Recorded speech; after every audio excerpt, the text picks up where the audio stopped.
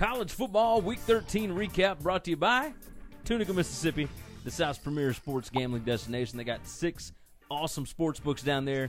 Sam's Town, First Jackpot, Hollywood, Fitz Casino, Horseshoe, Gold Strike.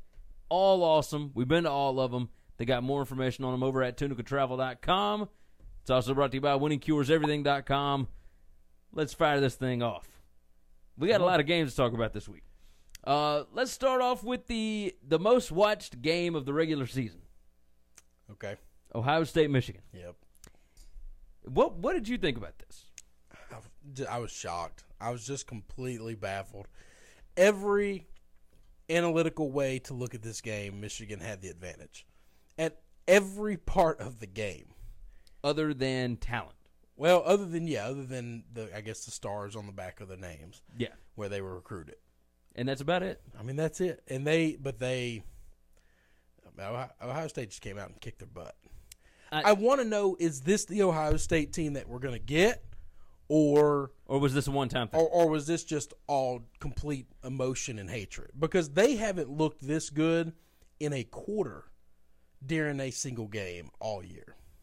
No, I mean, in the first 3 games of the year, they looked fantastic. Don't give me that. And that was under Ryan Day. But they played high school temes, man. They played exactly. TCU, Rutgers, and Oregon State. Well, I'll tell you one. Please don't give me that. So I called the upset on our show last week because Urban Meyer as an underdog is straight money. Well, he's always been straight money. He's only been the underdog like 9 times in his life. Yeah, and it's 5 times at Ohio State now. Yeah. But and never a home underdog.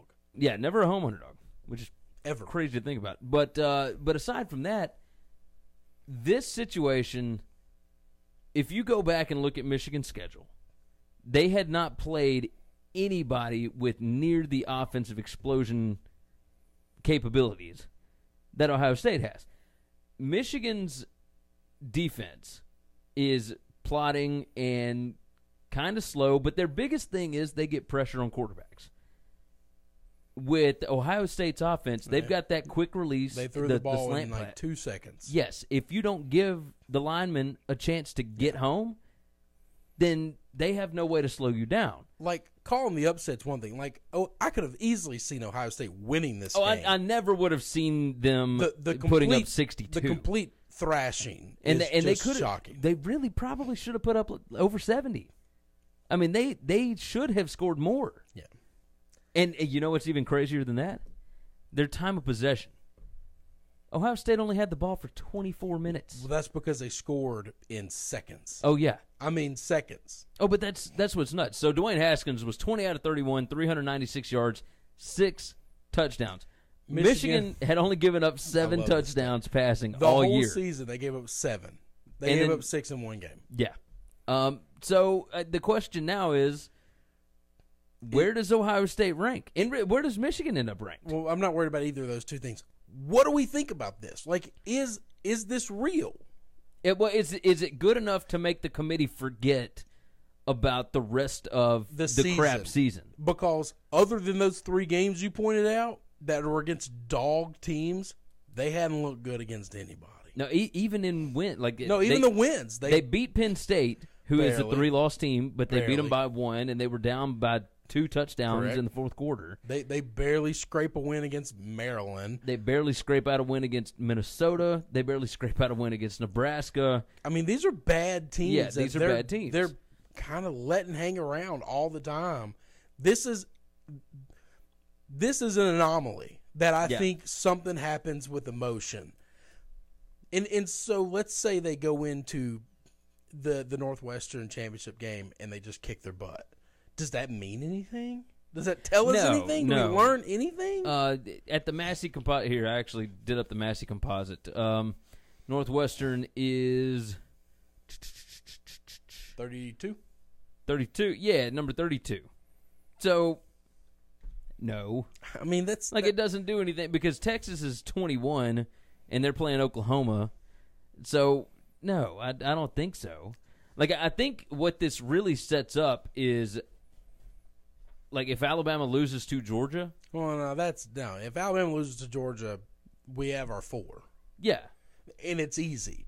The problem that we're going to run into is if Alabama wins, which everyone assumes they will. And then you got Oklahoma and Ohio State. You've got a 2-loss Georgia team that one of those losses is to Bama. You have Oklahoma, who kind of has done the same thing. They've looked bad against bad teams. They have a loss. But if they beat Texas, then they erase the loss. I don't know that it was only by 3. Loss. Because if they lose to Texas, Texas is going to be a top 10 team. Or if they beat Texas, then Texas will still be like 15. Yeah, okay. So like. But Texas isn't going to be as good as Michigan. And then you've got UCF sitting there saying, we haven't lost anybody. Well, pending they beat Memphis. I was going to bring that up later on. So you've got. Well, if we're going to talk about it, let's talk about it. Okay. What do you do with that 4 spot? You've got a team that everyone says, well, they haven't played anybody, but they also haven't lost anybody, and they have some big wins on their season. Okay. You have 2 teams with the exact same resume. Or Ohio State probably has bigger wins. The win over Michigan is a bigger win. The win over Penn State is a bigger win than, let's say, West Virginia and Texas, if they have to beat Texas to do that. Their loss is worse.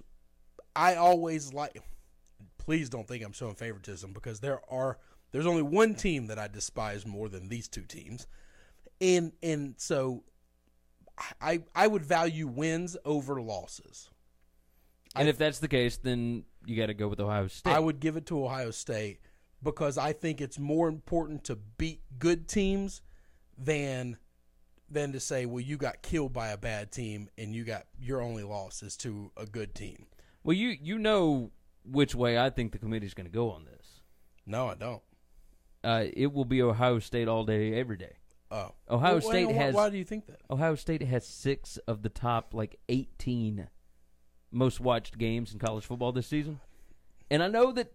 Again, that shouldn't matter. I'm not going to say they don't deserve the spot, but if they get it because of that, that's the kind of stuff that pisses me off. We're talking about playing for a championship.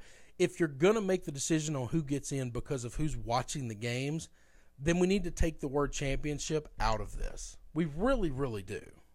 This is no longer a championship. Give me it, because they can make up excuses for any of these teams. I know. They can. You can justify Oklahoma. We can want. Say, well, they don't belong in, even though they're 12-1, and they negated their only loss because they beat the crap out of the team. Right. Whatever. They can talk about how good that is, or they can say, but they've got, and currently right now, I believe it's number 103 in the country in yards per play defense. Well, they're number 11, 111th in the country of total defense. In total defense. 111. So, yeah. And that's the other 3 teams, I guess, are all in the top 25. Well, if you count Georgia, they're on the top 25. But even if you take Georgia out, the other 3, they're all in the top 25. Alabama, Clemson, and Notre Dame are all top 10. Yes. So the difference between 111 and those guys, pretty drastic. Now, their offense is good. But I've been saying this all year. I think UCF's offense is pretty damn good, too. Oh, yeah. And so if we're going to look at one side of the ball and how we're going to judge these teams, I'm going to say and I know that people look at schedules and they yell and they scream. Look at how these 2 teams are made up. Please tell me that UCF is not a whole lot better than Oklahoma, because they're the same damn team.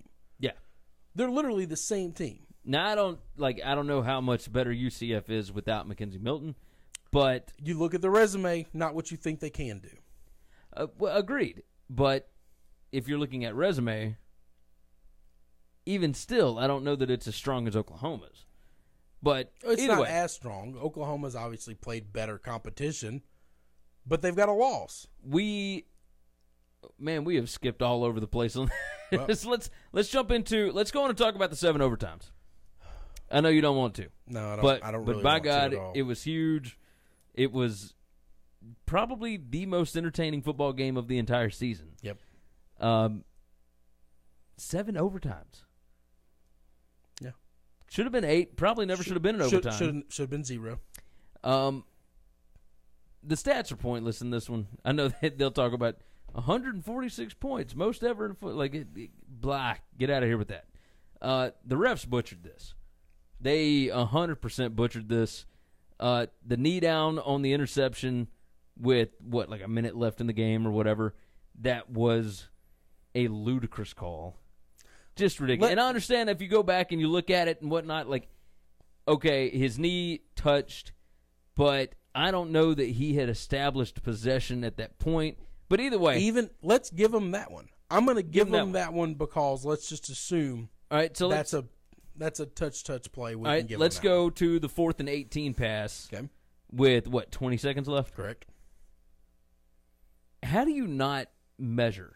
How do you just immediately, because knowing the spot is just, and I understand the ESPN spot was wrong. The spot is bad. Yes, the line that's on the field is wrong, but the even spot still, that the guy put it down is wrong. It was a whole yard further than where the guy actually went down. It's not close. Yeah, it was absolutely, and they never measured, they never questioned. Nope. Now at that point, LSU had a timeout, right?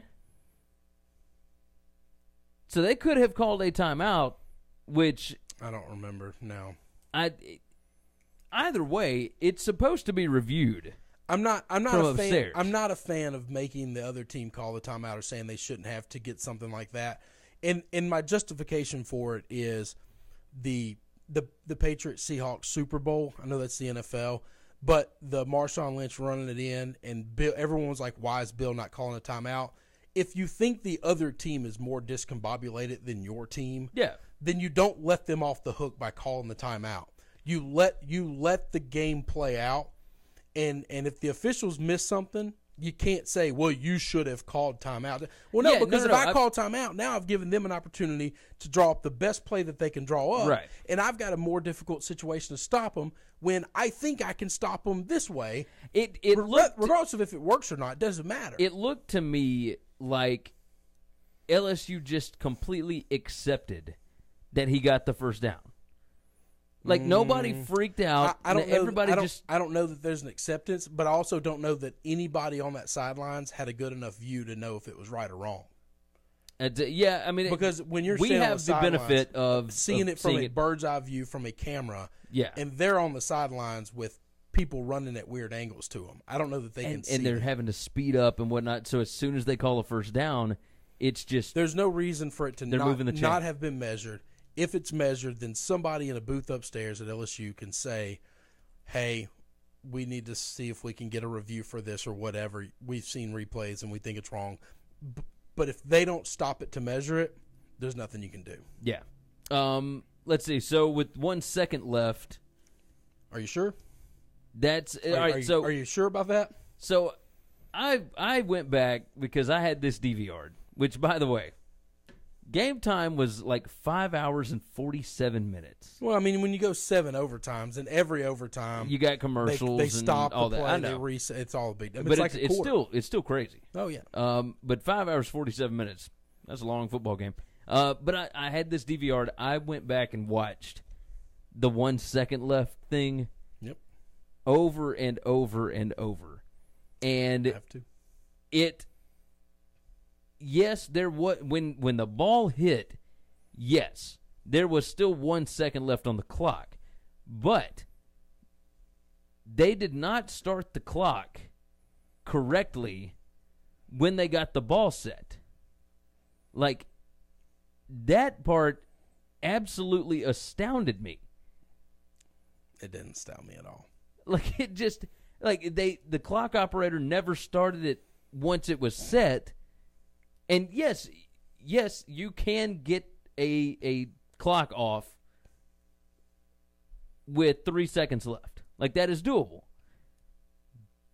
But I mean, everything's got to be. And then the illegal formation that wasn't called to get one of those. I mean, it just.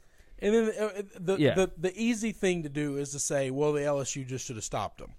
But when all of these things have happened so quickly, that defense is just gassed. It's just gassed. I mean, that's just what it was. Yeah. Neither defense had any legs to stand on at the end of that game. Well, and they were all just exhausted. Well, let's keep it going. The interception, or not interception, the incomplete pass in the first overtime that was actually a fumble, but they ruled an incomplete pass. Yep. You are taught as an official to like let the play run. Yep, call it. Yep. And then you go review it. That's right. Get it right. Do the thing that you can undo, not do the thing that you can't undo. Right, and that was 100% a fumble. That guy had possession and established it, and then lost the ball, and Greedy Williams picked it up. Correct. That was the end of the game. That's it. I don't know. Look, I know we're running long. But no, I don't. But this is just a crazy game. I'm going to tell you this. I'm going to say this here. I was going to say his views are different from my views. I believe this. We'll just go from that. And you can call me a sore loser. You can call me whatever you want. That's fine. I'm going to let you say whatever you want. But I'm going to tell you this. You're damn sure not going to say I'm wrong. You can call me a lot of names, but I won't be wrong. Greg Sankey is a small and petty individual. He might be the worst commissioner of all the commissioners in college football. That's saying something, by the way. Pac-12, y'all suck some pretty bad balls, too.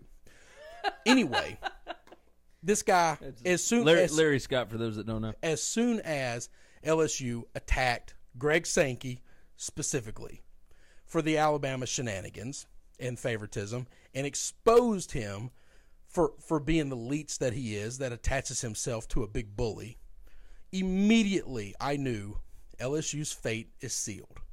Because in college football, it is the one thing one of the many things I don't understand about the sport that makes billions with a B, dollars, does not pay its labor, and somehow lets every individual conference have their own commissioners or have their own referees, and they all play by different rules. And so therefore, in the SEC, Greg Sankey gets to say, hey, any big game that's a close game, those boys down there, they don't get a call. They don't get the call. And that's going to happen as long as the reign of Sankey lasts. Mark my words, 4 or 5 years from now, if he is still there, that will be the case. You can say I'm a sore loser. You can say it's sour grapes, but the tape does not lie. The officiating in the SEC is bad. It's really bad on the surface. But if it was just they suck at their job bad, at some point in time it would even out. At some point in time a call would go the other way because they're just bad at their job randomly. My child doesn't know left from right. So when she puts her shoes on, about 40-50% of the time she puts them on the wrong feet. When she puts them on the right feet, it's not because she did anything right. It just randomly happened that she got it right that time. For them to be that bad in a crucial moment of the game from the next 2.5 hours, the end of regulation until the end of the game. Yeah. You cannot tell me, well, that's just bad officiating. They're just not good at their job. Well, and it felt like at the end of the game, because there would have been multiple times for them to screw up to have it go LSU's way, and they didn't make those mistakes. It never went that way. That's my thought, and nobody will convince me otherwise because there's no way. At the end of the 7th overtime, the pass interference call made it seem like they were just ready to get out. Like it felt like the referees were they sure weren't ready to let it get out for LSU to win it. Yeah. So we're gonna end this game now, and we're gonna make sure we get the outcome we need. Yeah, the pass interference call on that last 2-point conversion that resulted in the unsportsmanlike conduct on Greedy Williams, all that kind of stuff. Like that ball was completely uncatchable. There should have never been a flag. Like that was, and it would have gone to an 8th overtime. At which point LSU gets the ball last. You never know what's going to happen. We want to talk about Jimbo's nephew punching an old man in the pacemaker. I didn't even bring that up.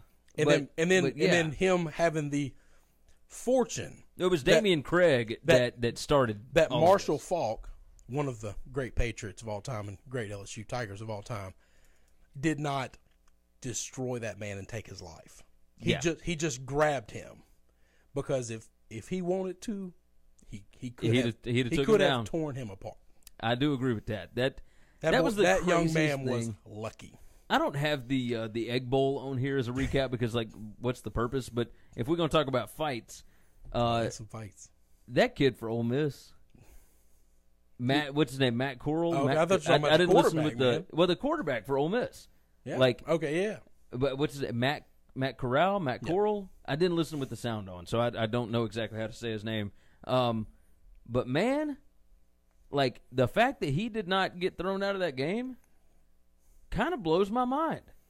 I can't. Like, everybody knew that he was trouble even before he went down there because of his past legal issues. What do you think of the entire teams on both sides getting unsportsmanlike conduct?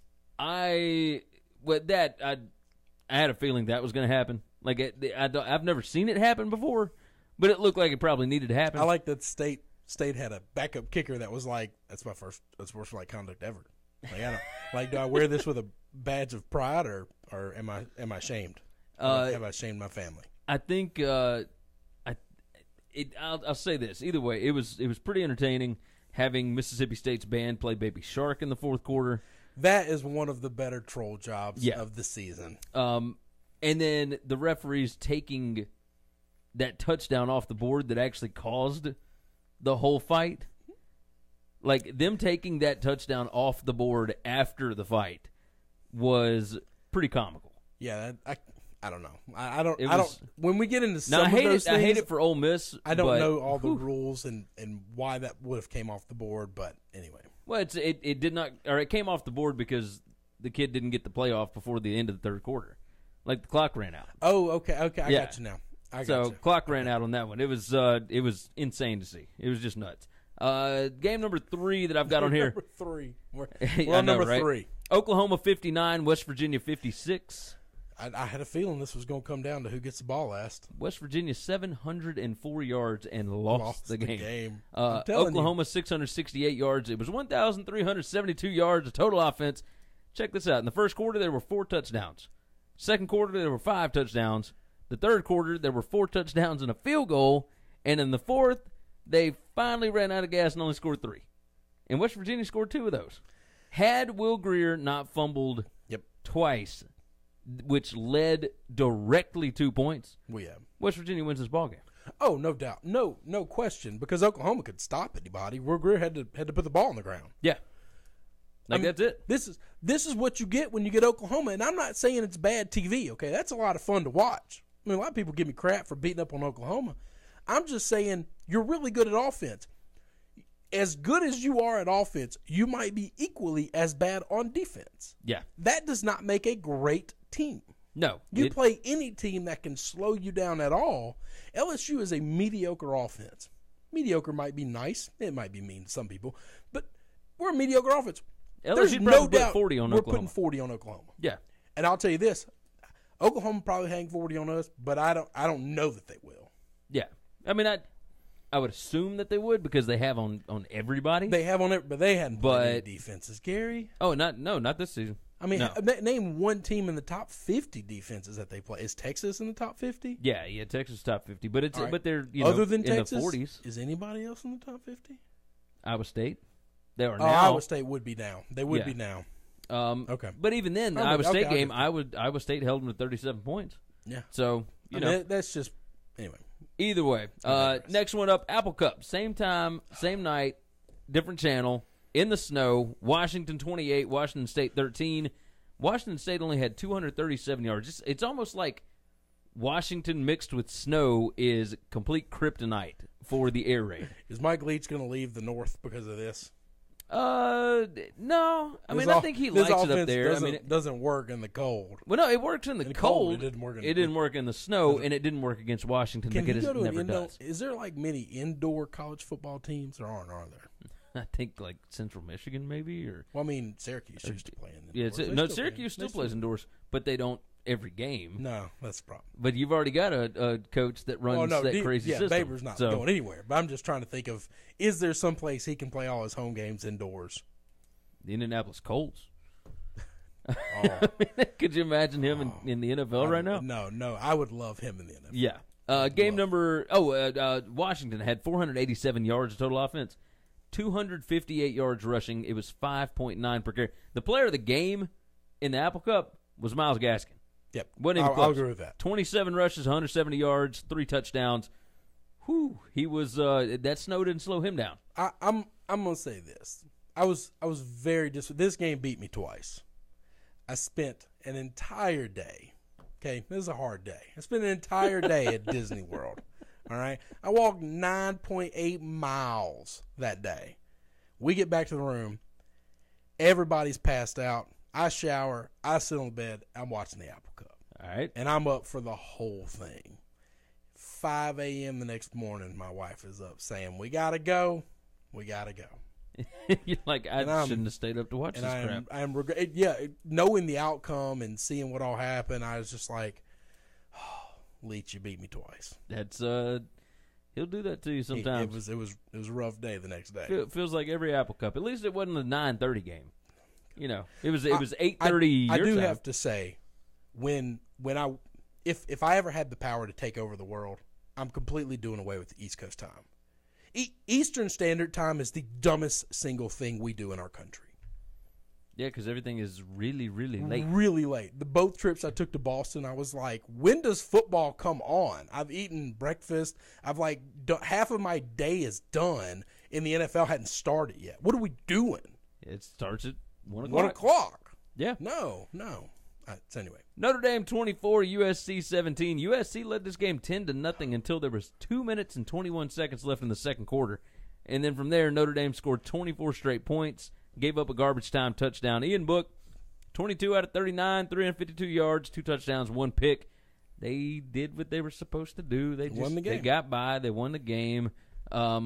Had they not given up the garbage touchdown, they would have covered. I think Ian Book looked really good. The first part of the game, their offense struggled. When he got that first down, running the ball, it was like 3rd and 11, and that's when it started. Then he got another first down. It was like 3rd and 9 or 3rd and 10, something like that.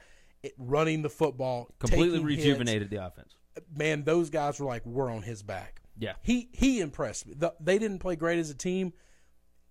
That was the biggest leader move. Well, all of their scoring came from 2 minutes, 21 seconds left in the second quarter until like 9:50 left in the fourth. That's right. So it was basically in a quarter in about 18 minutes. Yeah, I was about to say, yeah. Or no, I guess not at a quarter point, and a half, but like it'd be a little bit more than 20 minutes, whatever. That's right. But yeah, I mean that's all they needed to be able to beat USC. Is it weird that Clay Helton and we talked about doing some? We're going to do a separate video about coaching changes and non-changes. Clay Helton kept his job because of a moral victory.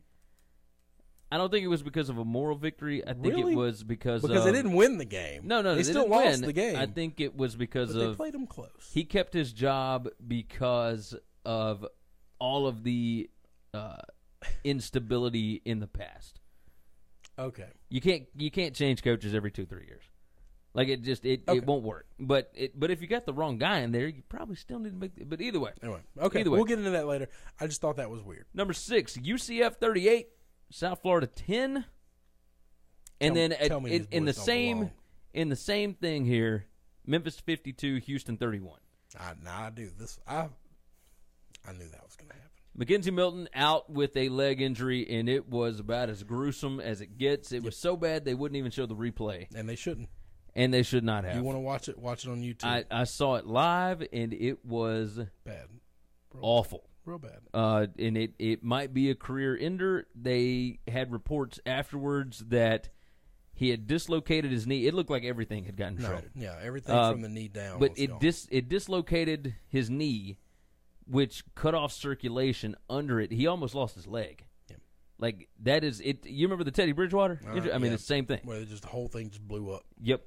USF's 2 backup quarterbacks were atrocious. Without Blake Barnett, that whole thing just blew up, and they could not do anything.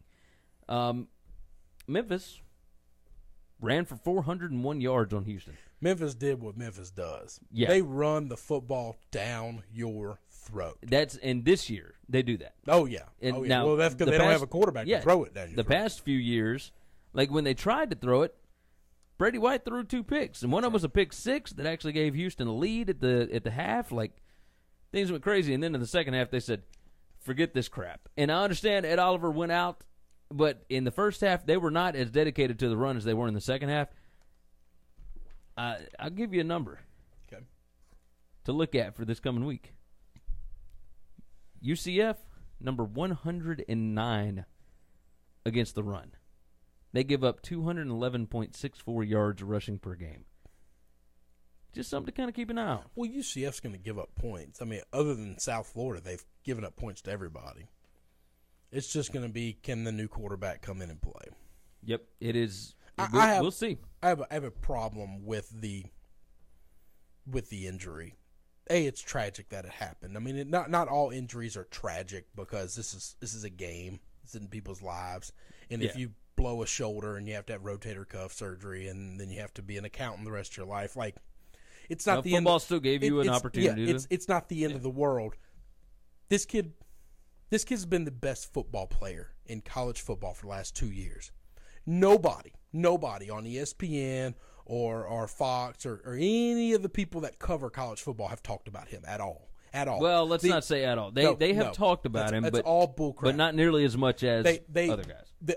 The only time they bring up Central Florida is when they want to criticize them for their schedule, which they cannot control, and they dog them. They don't give them any credit for any of the stuff that they've done at all.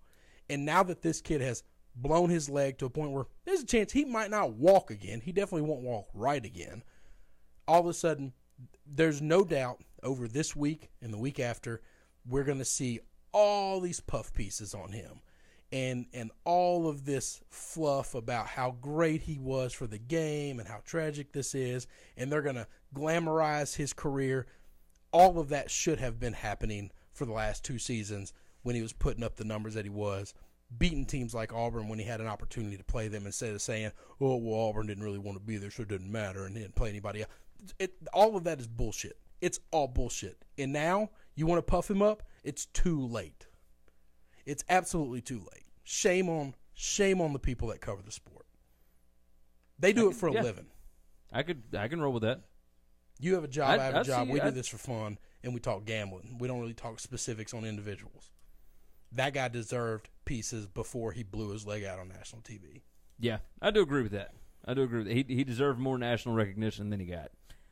Number 7, Florida 41, Florida State 14. Oh, that was way backwards. Yep. Way backwards. Yeah, that's all right. Florida, 536 yards of total offense. Florida State, 291. Florida State had 3 turnovers. Florida had 0. Felipe Franks, 16 out of 26, 254 yards, 3 touchdowns.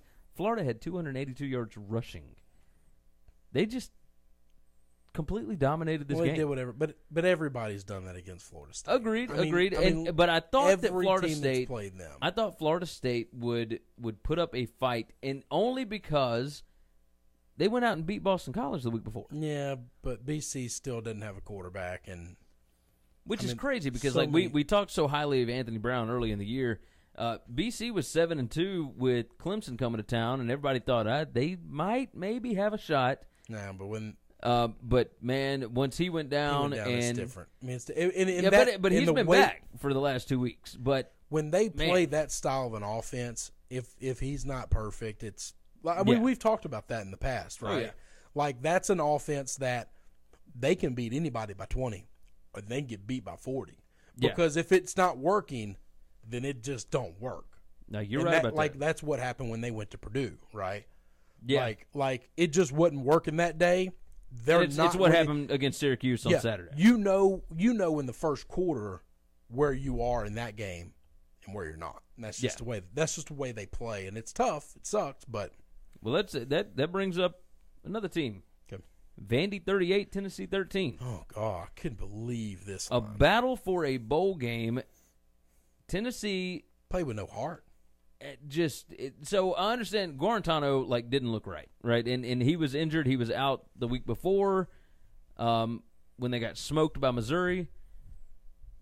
Probably should not have played in this one. He was 12 out of 29, had 2 picks, 1 touchdown. Didn't look good. This was a beat down. Time of possession here, Vanderbilt held the football for 43 minutes. 78 plays for 467 yards for Vandy. 47 plays for 242 yards for Tennessee. It was a beatdown. And now Vanderbilt is bowling for the second time in 3 years. Is Derek Mason a good coach? I think he's a good coach. I think he's all right. No, if you're doing that at Tennessee, you're a good coach. All right, at Vanderbilt. Here's what's crazy, though.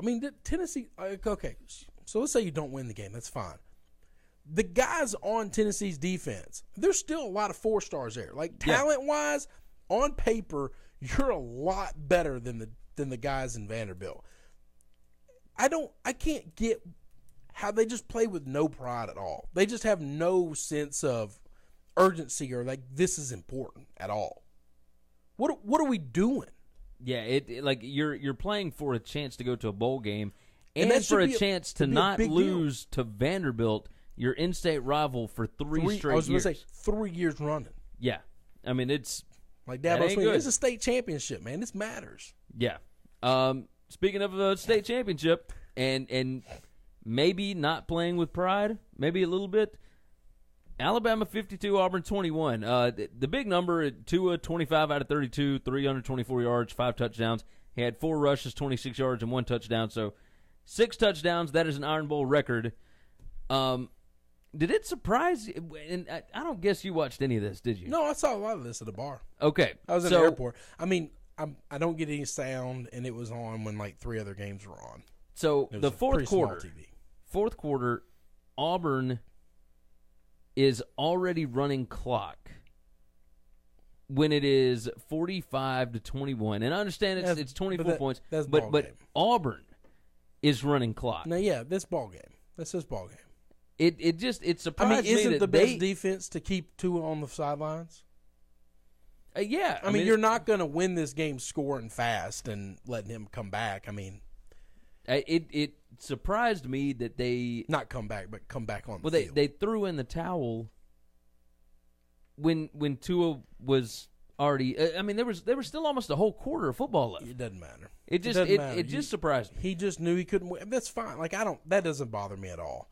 They fought like hell in the first quarter. They kept it really close. They scored with them pound for pound early, and then Bama does what Bama does. They're better than everybody else, and they pull away.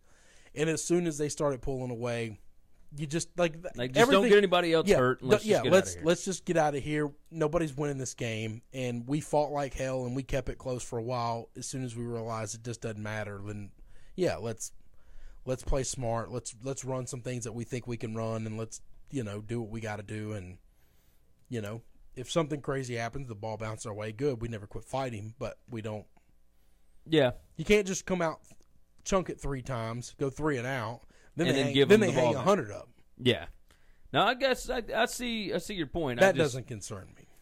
Anybody losing to Alabama, and if you fight like hell early, and then it just gets away from you, like I don't fault anything that happens after that as long as nobody got hurt. Yeah. Like I just think that's fine. Like this is the best team in football, and it's not close. In the fourth quarter, Auburn lost their one of their starting tackles. Yeah. Oh yeah. And at that point, it was like, okay, we're done. Game that probably should have been called off earlier than it was. Minnesota 37, Wisconsin 15. What has happened to the Badgers? I don't know. Minnesota only had to throw the ball 16 times this game. They were 9 out of 16 for 124 yards. They had 47 rushes for 201 yards rushing. Wisconsin had 31 rushes for 170 yards. Here was the difference in the game. Alex Hornibrook, 3 interceptions, 1 fumble, which led to 24 points for Minnesota. So 2 teams I liked before the season started a lot were TCU in Wisconsin. And I like those teams every year. This is not I like them this year. They're 2 teams that I root for. They're coaches that I like, programs that I follow. TCU strictly because of Gary Patterson. Wisconsin, no matter who their coach is, I've loved them my entire life. Both of those teams were just historically bad this year, and they both did things they have never done in the years of me watching them, which is they have to be minus 25 in the turnover range. Yeah, on the season, it has to be like in the history of programs bad. Yeah. I mean, it's got to be. Because Wisconsin has never been the team that they run the ball control, keep the ball away from you, play good defense, and don't turn the ball over, and they get opportunistic takeaways. TCU, sometimes they'll run it, sometimes they have high-powered offenses. They always have a pretty good defense, but they don't turn the ball over. Both of these teams just giving it away, man. Yeah. I mean, they're just handing it out like they're running for mayor. And I don't have this on here.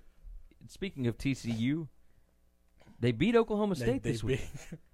And that defense came back and they gave up. Good. They gave up 3 points in the first half. They look good. That's just Gary Patterson saying, we're gonna win this game. And we go into a bowl game. I'm putting my foot down. We have never not gone to a bowl game with me here. It ain't starting now. That's it. Big 12's got a lot of 6-16. A whole lot of 6-16. None of them are really good, by the way. No, not in the slightest. I think Oklahoma's good.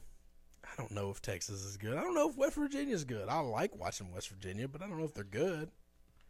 And even then, I like Iowa State. I don't think they're good, but I like them. I think they're good. I just don't think they're great. When I say I'm good, I'm talking like top 10 good. Like, no, they ain't top 10 good. They might be top 25. They're the team I like the most, other than Gary Patterson. Boise State 33, Utah State 24. Another one of those where time of possession was completely lopsided. 42 minutes for Boise, 18 minutes for Utah State. The difference here, Boise State had 509 yards total offense. Utah State had 425 with only having the ball for 18 minutes. They scored quick, but the difference here was a Utah State interception in the first quarter led to a touchdown for Boise. A fourth down stop at their own 34 led to a second quarter touchdown for Boise State, and that was the game. They got 2 extra possessions, and that's how it ended. Yep, and both of them led to touchdowns. I like this Boise team. I'm really excited for the Fresno rematch. I think that game's going to be a lot. First game was really exciting. You know how I feel about rematches. I always heavily favor the team that lost. Yeah. I think we saw them. We got their best punch. We know all their moves. Let's play them again. I just think historically it works out. I might be dead wrong. Somebody could do the research on it. You play same team twice in the season in college football, and it works out 50-50, and it doesn't really matter. I think I remember the teams that won the first time usually lose the second time, and oftentimes in glorious fashion. Now, so in 2011, I remember LSU and Alabama played twice. But in 1999 and these are just the two off the top of my head because I remember them. Well, the Auburn-Georgia game last year. Yep, all right, so there was that one that went the complete opposite direction. Complete opposite. Alabama beat It doesn't happen Florida. Often, by the way. In 99, Alabama loses at home to Louisiana Tech. And, last-second Hail Mary, whatever. The next week goes to the Swamp and beats a top-5 Florida team that Steve Spurrier had like a 30-something game winning streak at home, beat them like 40-39 behind Sean Alexander, and then they get to the SEC Championship game and play again, and Alabama beat them like 34-7. Bama destroyed them. Like I said, the numbers, might not back me up on this. No, I think the numbers probably do back you up, but there are instances, like, would it surprise you if Texas beats Oklahoma again? Yeah. Really? Yeah. I don't think that surprised me at all. For some reason, I think the matchup. I thought Herman was going to be a just home run hire coach, and he might still be. Man, I'll tell you what, he has completely shifted the trajectory of that program already. He has done a phenomenal job there. Maybe it's just all the Zach Smith bullcrap. I just find him hard to take serious right now. I can understand that. You did see that he's bringing in David Beatty, like the former Kansas coach, to help him game plan for Oklahoma. No. In Oklahoma, Kansas averaged like over 9, almost 10 yards a carry against Oklahoma. I don't know that I like bringing in new coaches in the middle of the season either. I think it's a little strange. It's a little chicanery there. Your boys already beat them once. Like, do you have to go bring in? Even if it's like irrelevant. Like, let's say he's bringing in a Joe Schmo that's just like a buddy of his that got fired from Toledo or whatever. Yeah. Come on, man. Like, let's dance with the girl that got you here, and then next year, if you want to hire that guy, let's do that. Yeah, you're right. I don't know. I like this. Finally, last one, Clemson 56, South Carolina 35. This game was 49-21 Clemson with 10 minutes left. It was never in doubt. However, Clemson got 744 yards total offense. South Carolina had 6. This was a Big 12 game. Jake Bentley, 32 out of 50, 510 yards, 5 touchdowns, 1 pick. South Carolina only had 90 yards rushing in this game. Yep.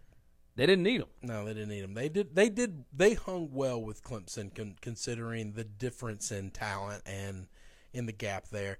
I don't know that Clemson did any favors by scoring at the very end of the game when they could have with kneeled it. Like 9 seconds Well, left yeah, or whatever. you could have kneeled Yeah, it. I South mean, Carolina's defense is standing around looking for you to kneel it, and you run a play instead, and they don't play defense at all. They're just like, all right, get in the end zone. Like I think Muschamp is a petty guy. He's also a crazy person. Yeah. I think that's going to be filed away in the old memory bank. Yeah, I mean, if he's ever at a position where he can run it up on Clemson, he will do it. Or if he ever sees Dabo in, like, Walmart. Like, he's crazy. He is a crazy person. We kind of both agree with that, right? They call him Coach Boom for a reason. I don't know that that's a bad thing, but no. I definitely don't want to cross ways with crazy people. No, not in the slightest. I want to make friends with them all. Not in the slightest.